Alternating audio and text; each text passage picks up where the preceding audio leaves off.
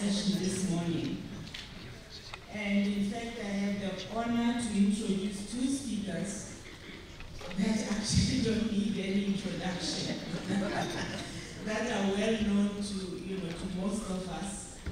But I will introduce them just in case there are any of you who may not know them formally. So Glennie is the Executive Director of Saide, and she's actually the Founding Director of Saide. So everybody knows. Does anybody not know what Saide is?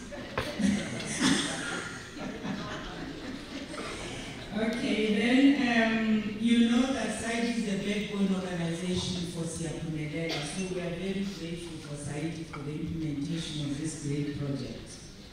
Amory has been working with Saide for a long time, and he's currently working as a consultant, and we as the coaches actually work closely with Alan. So over to you, Alan and Glennie. Let's give them a round of applause. Thank you, Mr. Hussein. Good morning, everyone. It's a pleasure to be here with you today. The presentation that we are going to give to you today was part of the Dream Conference from ATD. They invited us to give a presentation on Siyaphumelela because it was our 10th year in being part of Siyaphumelela in the Dream. So we have modified this slightly for this audience, but I want to say thank you. Where is Charles? At the back. Thank you, Charles, for all your work and helping us with the data. He is the data guru for all of us, and he helps us very much. So we want to talk about our journey from when we started until where we are today. So here are our esteemed American friends, and welcome Bill and Rick. So we're going to talk about before 2014 when we started. So that will be to see the challenges that we face. And then we will look at the first Siyaphumelela group and the design and the outcomes of that, and then carrying on from 2020 to 2023 CO2, and again it's about the design and the outcomes. And then in 22 we will also give process, and now we're starting with the third component.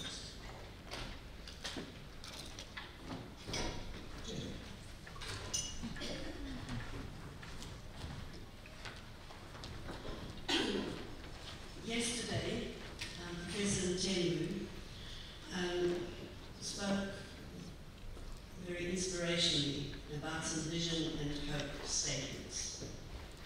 And I'm sure we'll come back to those tomorrow, but I think it is giving us somewhere where we need to go. But 75 years ago in South Africa, there was a different kind of vision. There was an apartheid vision. And if you look at this little map here, believe it or not, this is what the apartheid vision wanted as far as higher education was concerned. So you see all those little orange and red and green, those were the Bantustanos, otherwise known as the homelands. And not only were people of colour meant to be in those, but moreover, they were meant to be in universities in those particular little patches in South Africa. So when we came in 1994, very heady days of hope as well, so we hope we can get back to those days of hope. Where were we? And so just looking at the census in 1996, what you can see is that 78% of South Africans were African, 10% were white, 9% were coloured, and 3% were Indian. I'm sorry to use those terms, those are the population groups we have in South Africa. When we looked at the higher education system, this is what we found. 45% of the higher education system was white. 43% was African, 6% coloured, and 7% Indian. So you can see what a long journey we needed to take at that particular stage. Then, as we started to move forward, this picture started to change. And so in particular, the white group started to go down, and the African group started to come back. By the time we got to 1996, what did the census say about us? It said at that stage, seems a bit odd, but anyway, 71% of the country was African and 17% was, this isn't the census, this is our higher education in 2014. So the university population for Africans has grown from 43 to 62 to 71%. Whites have decreased from 45 to 25 to 17. So dramatic changes were occurring. By 2022, look what we can see here. And this is the first time entry students of 2022. 82% of first time entry students were by this stage African. 9% white, 3% Indian, and 5% colored. And believe it or not, this more or less matches our census of 2022. So we are in a situation which I'm not sure any of us would have believed all those years ago, but we have managed to have our first-time entry students in South Africa matching the population. When I mentioned this figure to an Australian we engaged with last week, who runs an equity institute largely researching in higher education, he couldn't actually believe it. They are hoping to do something like this all this while later in Australia, but have a very, very long way to go. So, as we have spoken many times, in a way our access challenge is more or less complete. And I think we can be very proud of this fact in South Africa. And one of the major reasons for this is of course NSFAS. So if you look at the funded students in 2014, there were 175,000.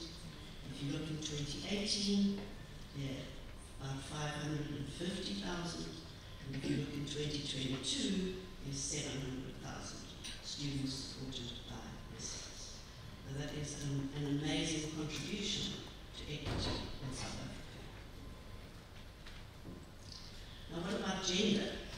Well, in the census in 1996, it was already that there were more women than men, and I believe there are reasons for this, because women outlast men. In various ways,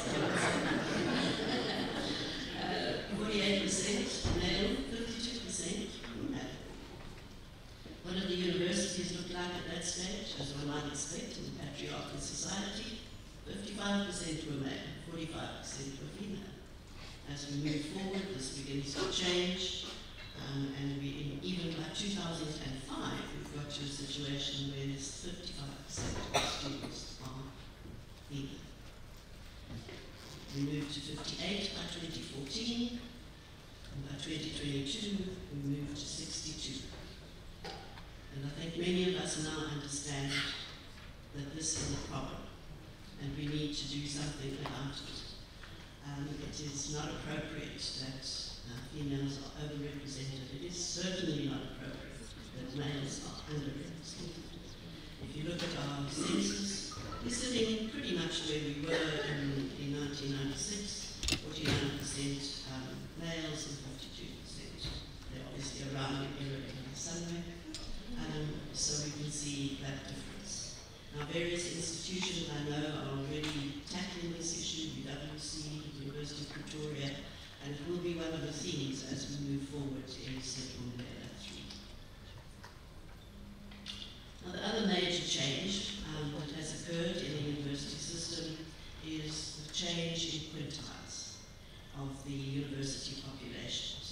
first-time entry undergraduate enrollments by quintiles in 2023.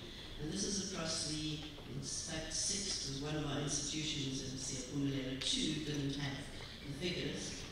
But if you look at huge variation, and a couple of institutions, and the Deputy Vice Chancellor spoke about this yesterday, looking at, and there were 3 institutions, institution 6, over 60% of students come from quintiles 1 to 3. Institution 5, over 60% as well. Institution 4, late 50%. And then there are other changes, and obviously there's huge diversity. So that is one. And the other way of looking at the equity map as well is looking at the first-time entry undergraduate students sponsored by NSFAS. I've already shown you how that's grown enormously since 2014. But looking here, you can see at various institutions, close on 75% of students are supported by NSFAS. Just to remind you, that means that the family from which the students come, the total family income is less than 350,000 rand per year. So that just gives you an idea. You try and live on that amount of money as a family in South Africa.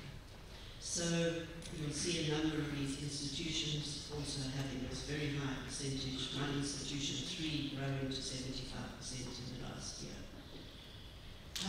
So what we really can see there is that we have made extraordinary progress as far as access to university in South Africa is concerned.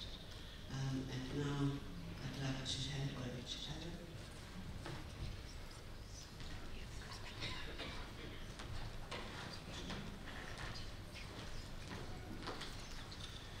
So we're going to talk a little bit about where we started 10 years ago.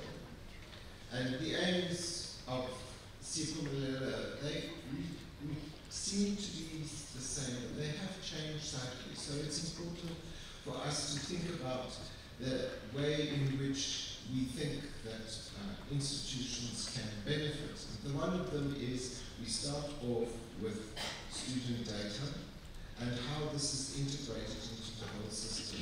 The whole idea of Siyaphumelela is to always look at the data.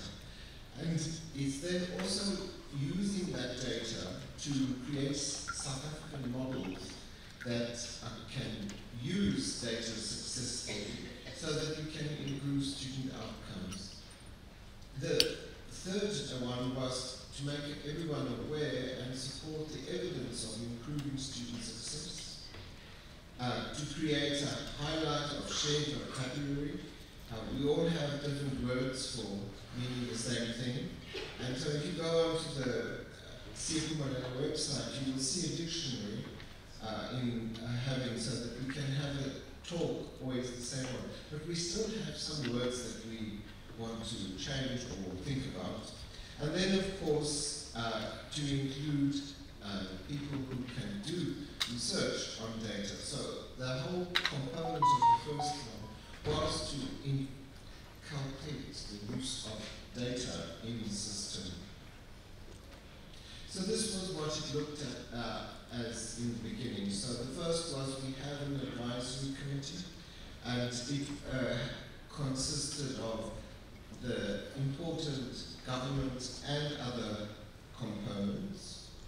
Saide was the backbone and managed and looked after, and it was mainly the meetings with the partners, and monitoring and evaluation, and our portal, which is the thing, and of course going to Dream. We also had some work streams. Now these are interesting ones. It started at the second conference, and we had an engagement with people from Georgia State talking about student advising, and we also had a discussion about use of data. So we all know what has happened with the student advising, with the Francois group now having an institute funded by to help us all, but also the DHEAD has included a new category of people in institutions as, for student advisors. So there has been a very big shift from that component that started with that. Then we have the use of data. This is an interesting one. It is still ongoing. And why is it ongoing? Well, we started off, it was a collaborative event with WITS and Saide to help create a data warehouse. And the data warehouse was the first part. We got money from DHEAD, or WITS got money from DHEAD, to create a proposal for a student warehouse. And so, with that being agreed upon, they gave another grant to then do and make the warehouse. Then along came something called papaya. That has caused a delay beyond belief and beyond sense. And this is one of the things that, for me, is really very silly, because if we want to know how students progress, surely we must have the data available and not have to ask and beg for it every time. So that's the one that drives me crazy. And we hope we're going to solve this problem. Kevin, yes? Yes. So we also have lots of international and national networks. So we work with very closely with ATD, and of course we have convening meetings with our partners. And then these were the people that were part of the first one, and we had a coach from ATD, and I also helped with that process.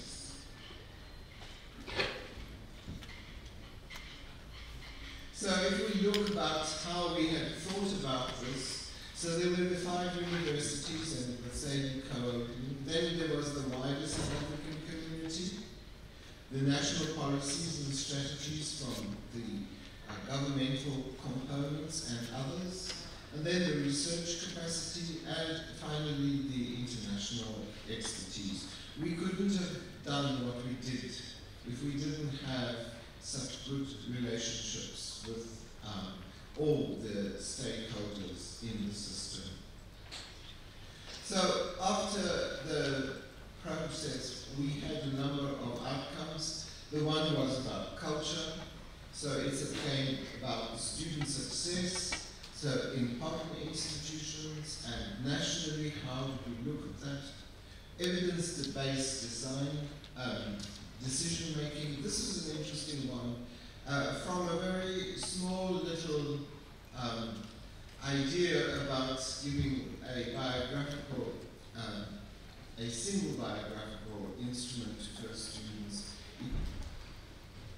merged into a very interesting way that that institution used to make decision making right up to the Senate and further on.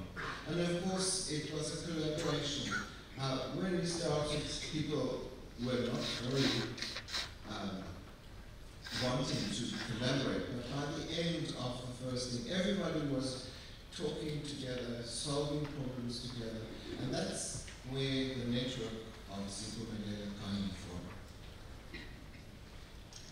The data and tools, so we try to be very systematic, use integrated data.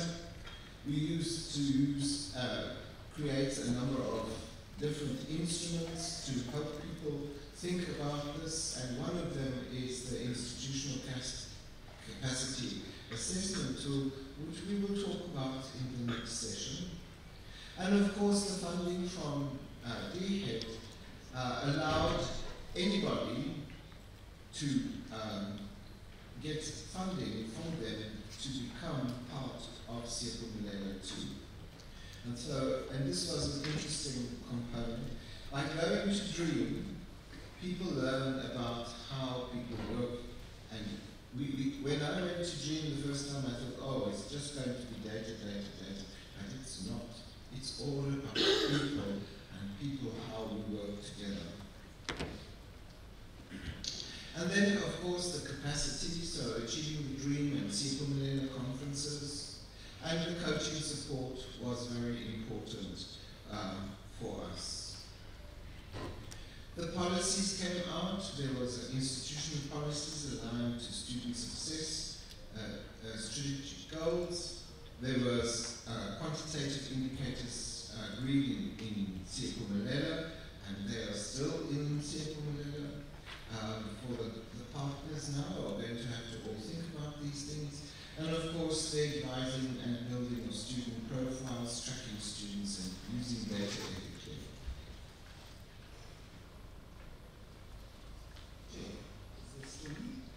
Yes, it is.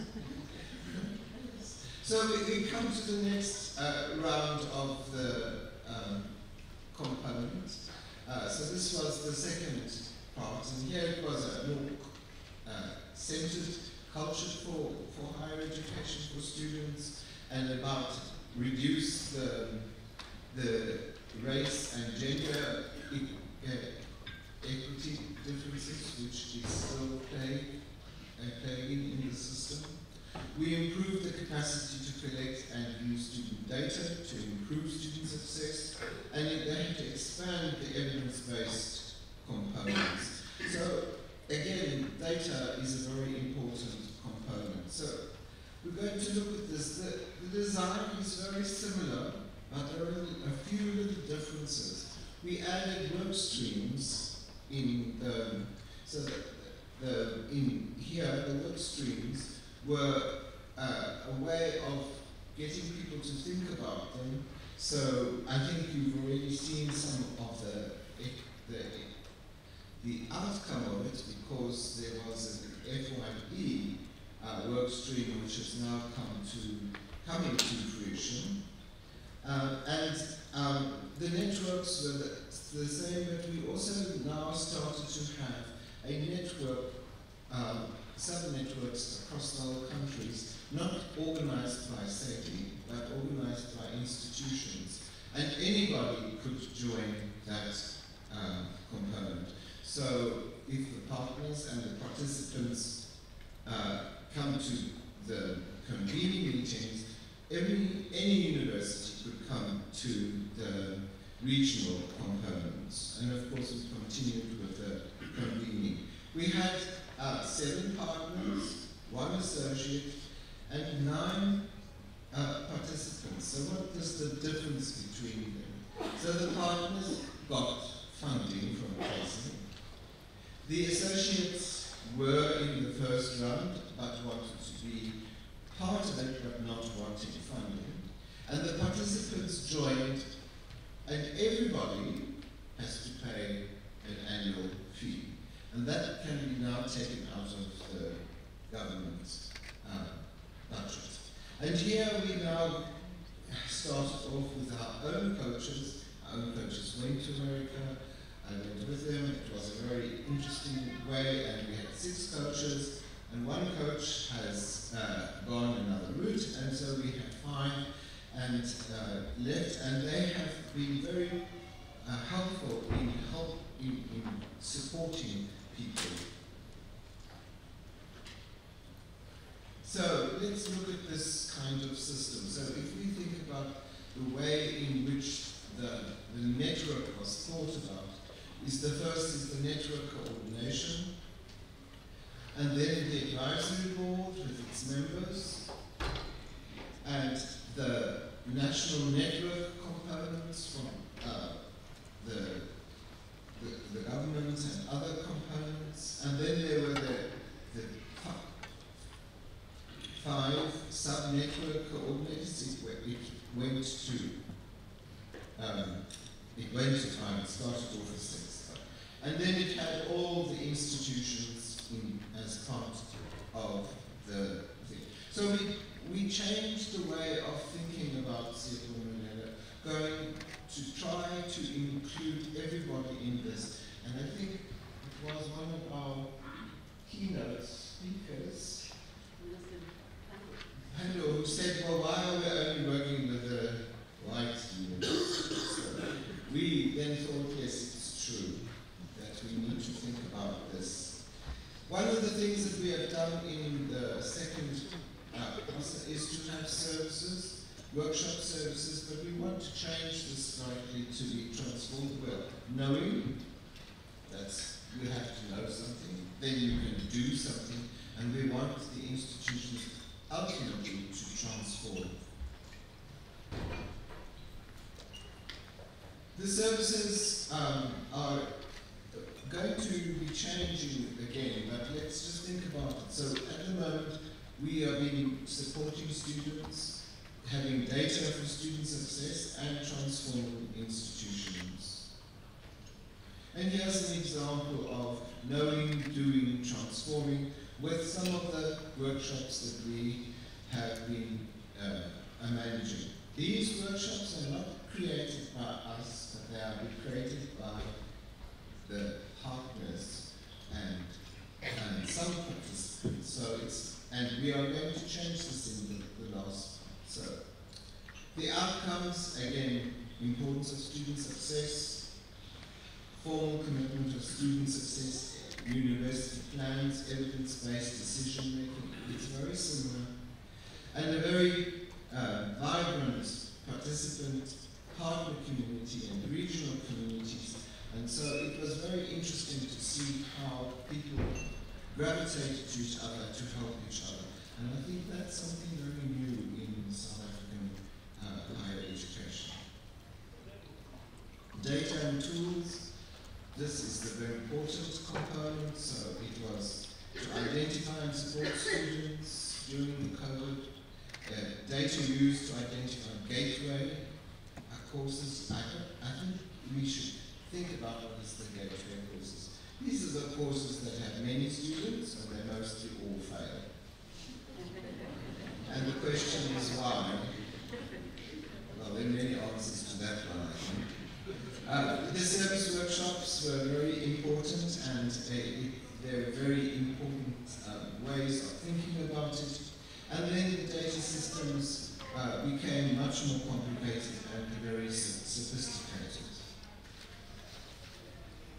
The capacity, again, models for workshops were over 66 workshops that we did, and we want to think about how we might want to change this for accreditation. We want the work streams coming in and organizing, exploring common institutional concerns and developing responses. The virtual Dream conference during COVID was very, very wonderful from ATD because they made a special effort for us to participate virtually.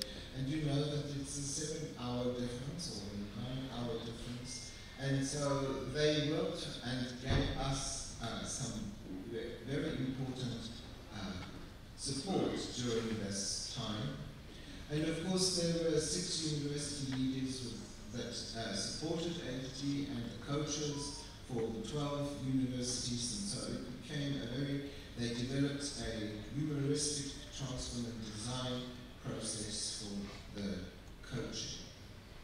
Again, the policies, we brought in the student voice, and I think we are seeing quite a lot of student voice in our conferences. We integrated the partner universities and supported their practices, and then the maturity of several of the services were evident.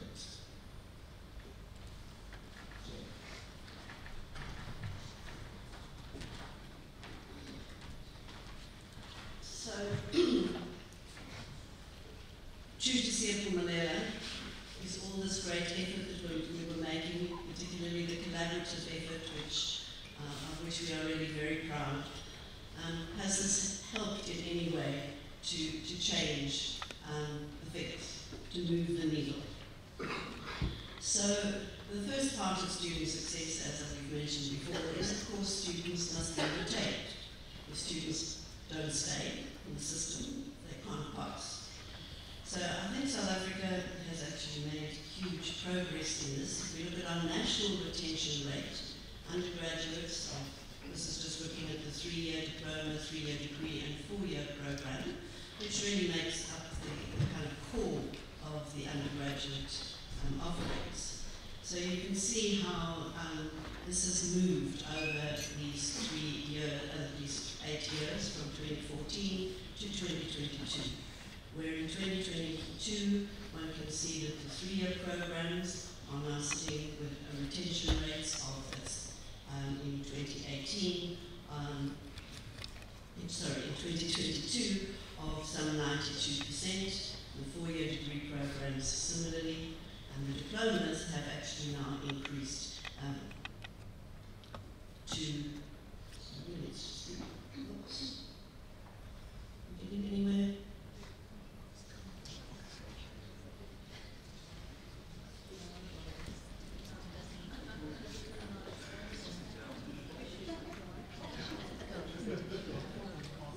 Thank you, sorry.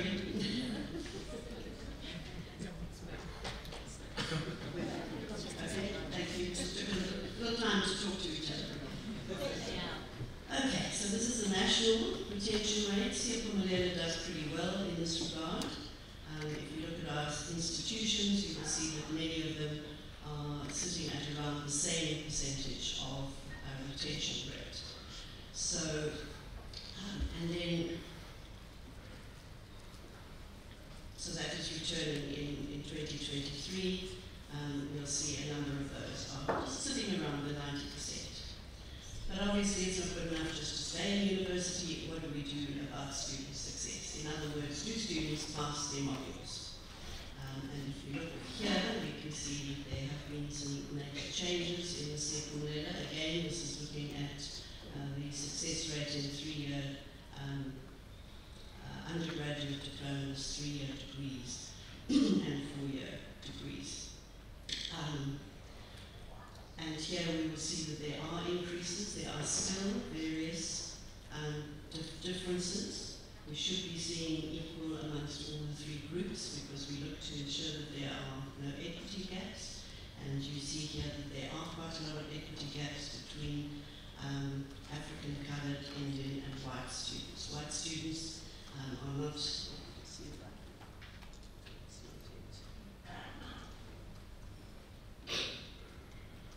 so you can see here, is that shown on that side as well?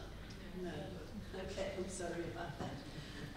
So you'll see that there have been increases for African students, increases for coloured, bigger increases for Indian students. White students are more or less at the same place.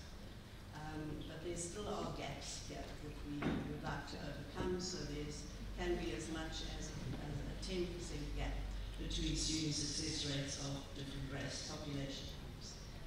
And then we come to the females and the males, and we see here that the female success rate in 2022 sits at above 80%, but the males sits at around 75%. Again, a major equity gap that we need to be overcoming. And this is just looking at our different institutions in Siyaphumelela, the 7 institutions. You'll see the national figure on here, and you'll see that in general, the institutions of Siyaphumelela are higher than the national average for these kinds of degrees. But obviously, it's not only success rate. One can have quite a high success rate, but doesn't actually mean that students graduate. And we've now been going in Siyaphumelela long enough that we can identify whether or not students are actually coming out of the system with the degrees that I'm sure most of them wanted, or diplomas that most of them wanted when they started. Now, you'll see on the left-hand side here that minimum time is very varied amongst the different groups. Again, with the white students and the female students doing particularly well. But these figures do improve greatly. And so the next set of figures we've got here is minimum time plus 2. So yesterday, the DDG of Higher Education made an alarming statement about what Treasury was thinking. The Treasury says that we lose 2/3 of students in the higher education system. It is simply not true. And I think we need to, all of us, come together. I was talking to Professor Peterson yesterday about coming together to see whether we can assist the Department of Higher Education and Training to make a case for Treasury, because it is alarming that those kinds of statements can actually be made. So once you look at minimum time plus 2, you really can see some pretty good throughputs. So that's 50%, and the lowest one is unfortunately male, and that's sitting just about 50%, and all of the others are, some of them getting as high as 70%. So that figure of 2/3 being dropped and lost to the system is not something that we should allow to be propagated. And I also want to say that I sit in many, I go to various seminars, and again, people who should know a whole lot better, who are in the system as professors, as heads of divisions, also make the same kind of mistake about how big the dropout rate is in universities in South Africa. So this has changed dramatically, and I think we need to get the message out there as much as possible.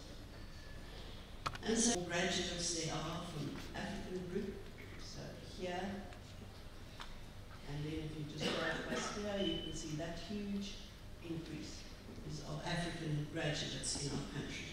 So we are making huge progress as far as that is concerned.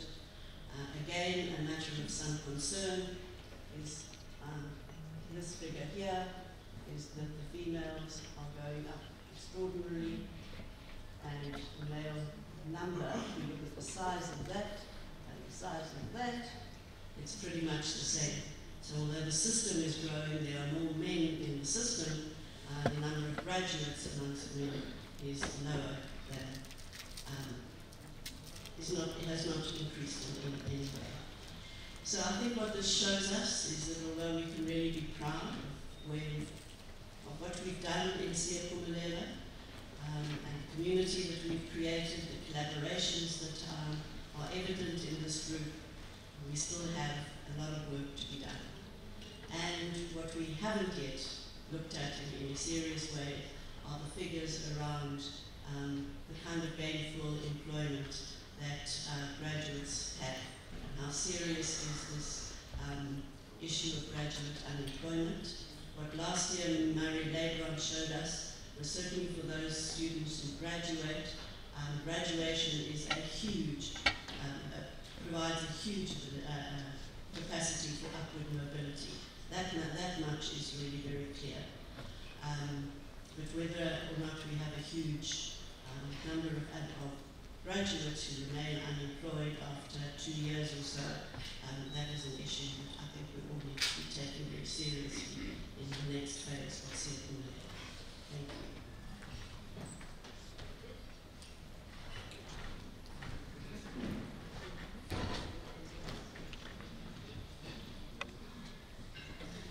So here we are starting a new process, a new way of thinking.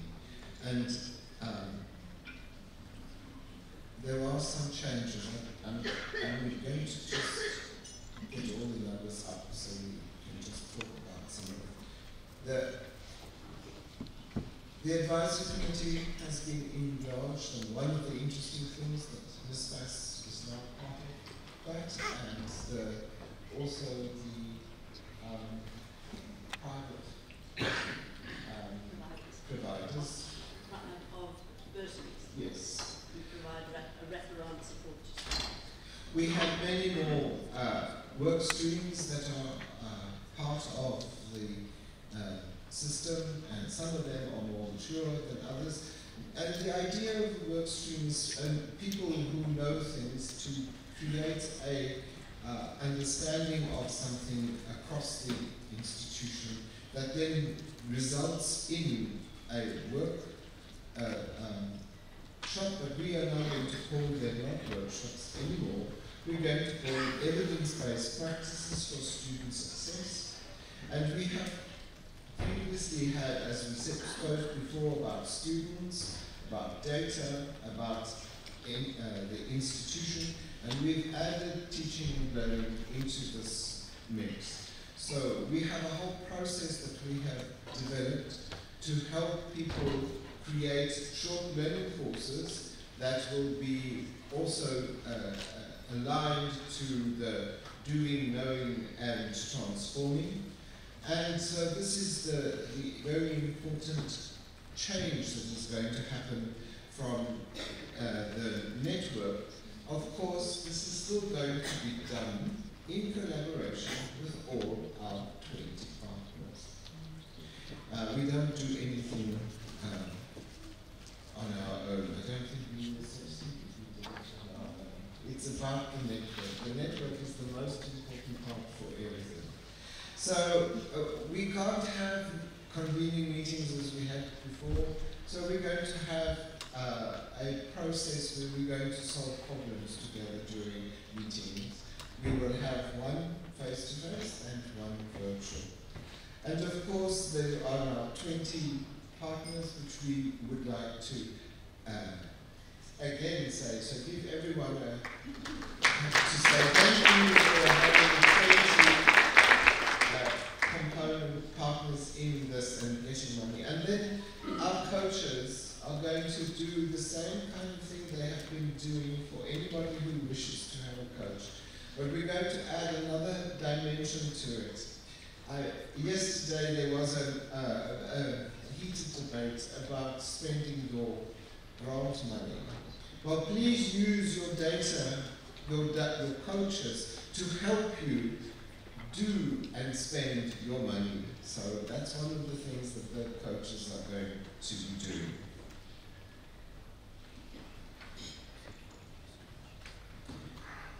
So the aims are very similar as what we were before. It's again looking at all the components, but the one that we want to really emphasize is the student voice. So we had a student voice that went to ATD right in the beginning of our program this year. We are going to have a process in Siyaphumelela from all institutions to identify excellent students that will become the people who talk to us as students as we do it in IAM homes. So we look forward to that difference as well.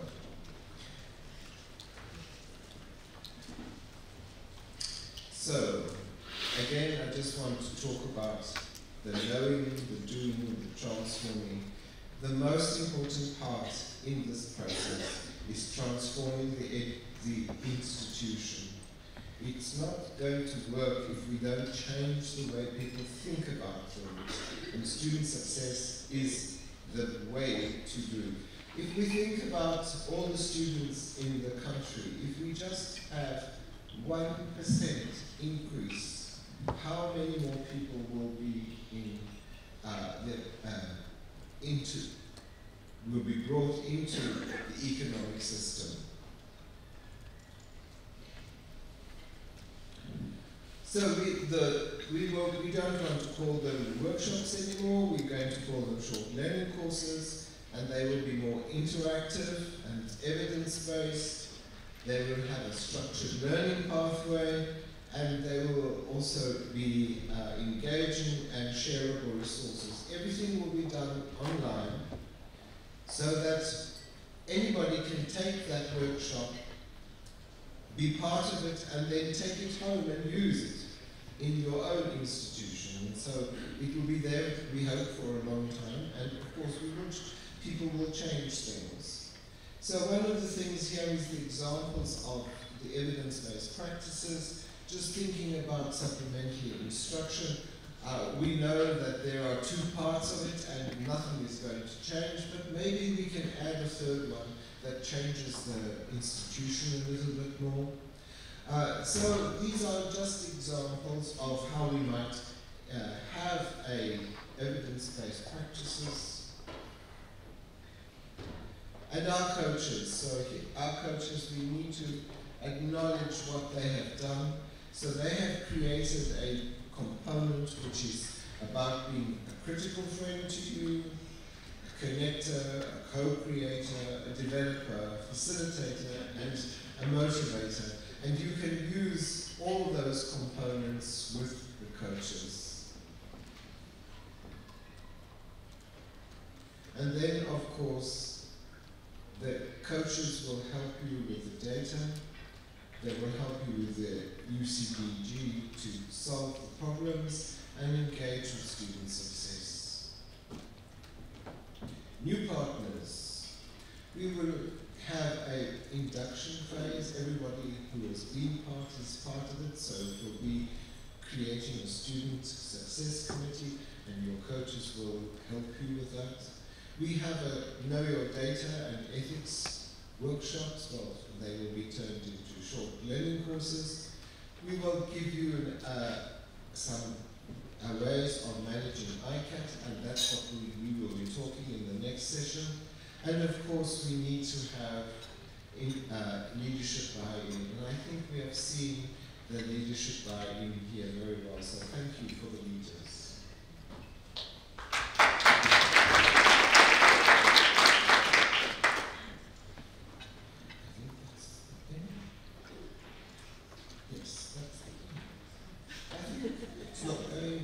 There's one more, it's not moving so quick. Actually do this.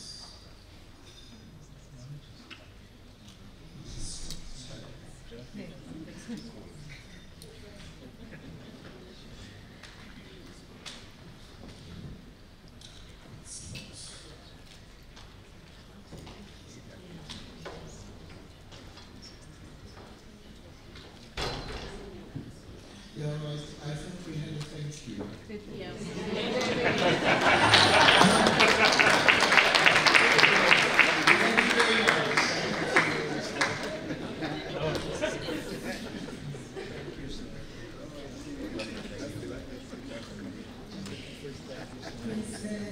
Thank you indeed, Alan and Jenny.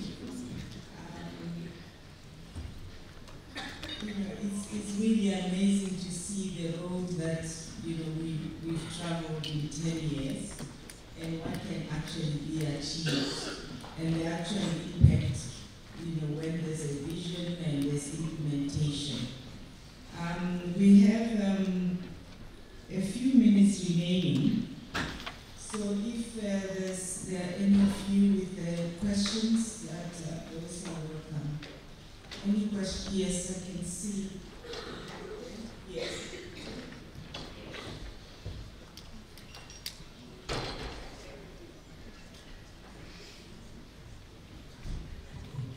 Hello, I just wanted to comment on that 2/3 of students that drop out. I immediately realized what mistake the department was making, but I couldn't upstage them because I'm still heavily involved in the department. So they can't be mutiny. Generally, it's that valuation rate concept that's such an inaccurate variable. Because the assumption is if 300,000 students graduate and there's over 1 million enrollments, then there's a dropout of 2/3, which is totally incorrect because so many qualifications the students have to register for a number of years before they can graduate. 3 or 4, 5 or 6 years. And that was their thinking about the 2/3 dropout. So I just maybe one can correct it subtly. Thank you, Charles. Thank you very much, Charles. Thank you, Charles, for that correction. Any other question or comment? Yes, Professor Mutingu.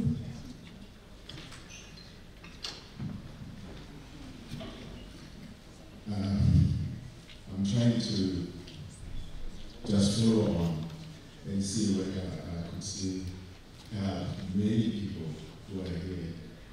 Just a conceptual understanding of where these 2/3 comes from. you have an institution that has only 3,000 students. And you have this ideal situation that you have 1,000 first year students, 1,000 second year students, 1,000 third year students. And it's so ideal that all the first years move to the second year. You replace by 100,000 and so on. Then you check, again, assuming this ideal situation of 1,000 graduating after, say, 3 years, it's a 3-year degree. So the formula goes, you take the 1,000 and you divide by the total number of students, which is 3,000. So the most you can actually get from this formula is a third. Because you take 1,000 and divide by the 3,000, you get a third. And then that's where the confusion is. Oh, you can only graduate the maximum of a third, so you are losing 2/3. But it's the formula that is not properly understood. So we do need what is called mathematics.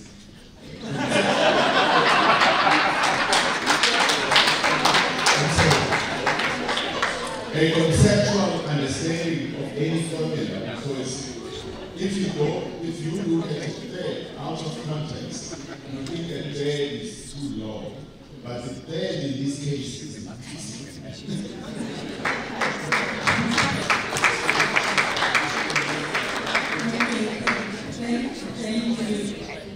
Thank you, Professor Glennie, for that further clarification.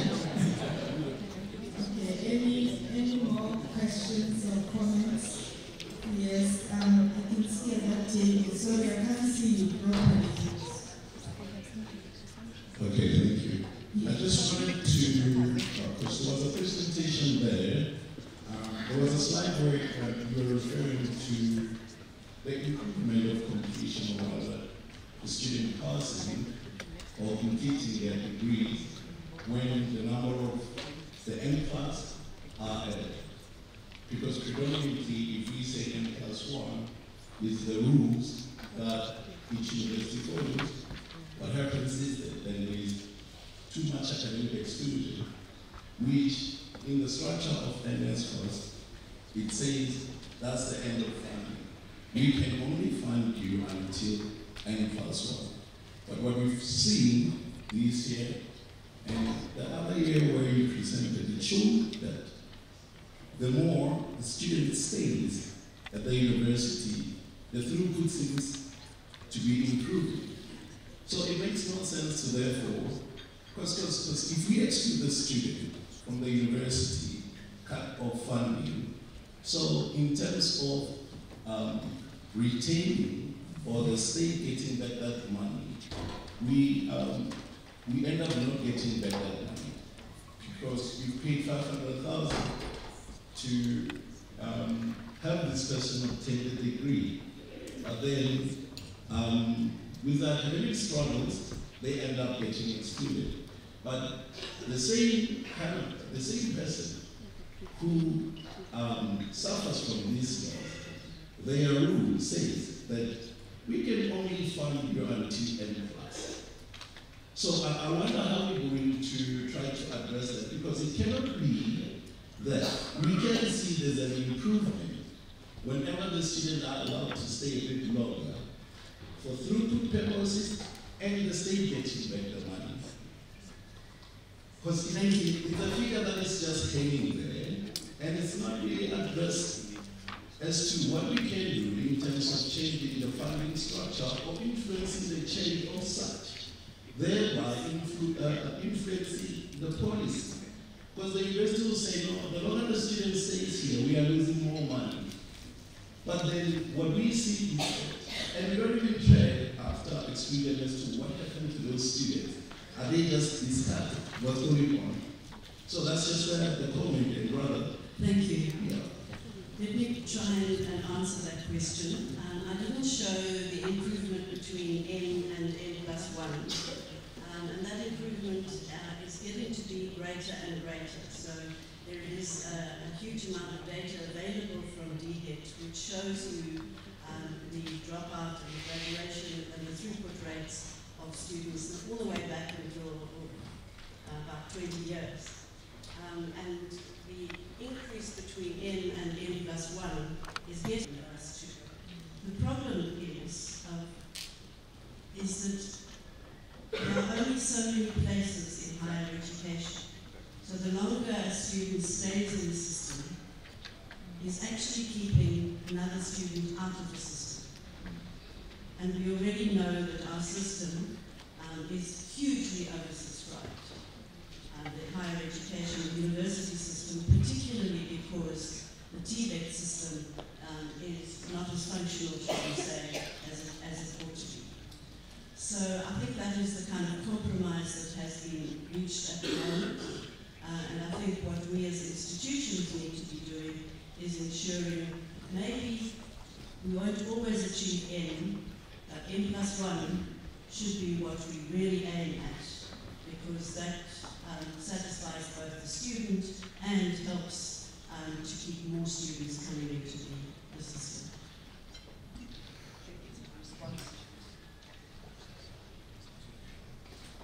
Yes, a very brief one. We've run out of time. Thank you very much. The stats are actually heartwarming because you often hear about how bad the situation is, but the improvement over the last 10 years is substantial. But I will respond to two matters. One is the issue, I think it's the misinterpretation or the lack of conceptual clarity on how numbers work and how you analyze the data and what the implications are, is highlighting for me the work for us in SIA, especially with us being data-driven and the importance of us,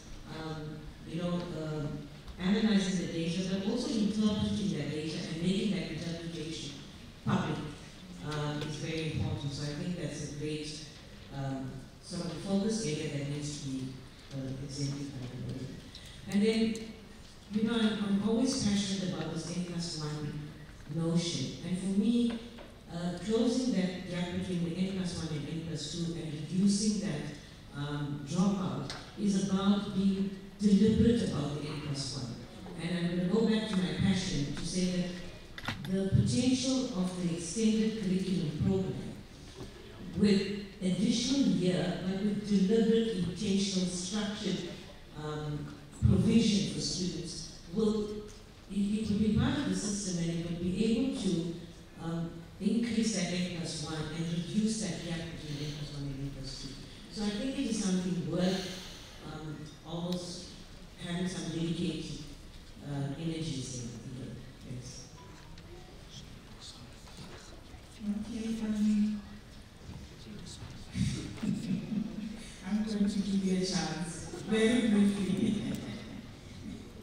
Thank you very much. I just want to say what's concerning for me is, and the VCs and DVCs, Charles needs to help me. In red, the presentation yesterday said that the grants is a DHET contribution to. The grants is a DHET top slicing of the block grant. It is not some gift we are given. It is money that was ring-fenced to address success. So I think we have to, the statistics, I'm not going to even say what went through my head yesterday, but I think we need to make it very clear, and I propose this for Siyaphumelela, and if our press colleagues that are here can help us, we have to have a marketing campaign to get the right statistics out and the right perceptions, because I'm very concerned that words are being changed to change what the historic facts are. Eunice Barron stood up, I don't know how many years ago, and he said in other university systems, top-sized grants don't exist. This money just goes to universities. I think the grants and the ring-fencing has been a very strategic and visionary decision by our department. Right? I support them there. But you don't make it now as if it's some contribution or gift you're getting. Right? I think that's very important.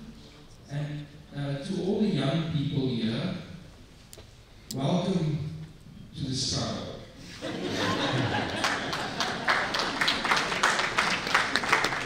I really have to stop. Professor Stadium, thank you very much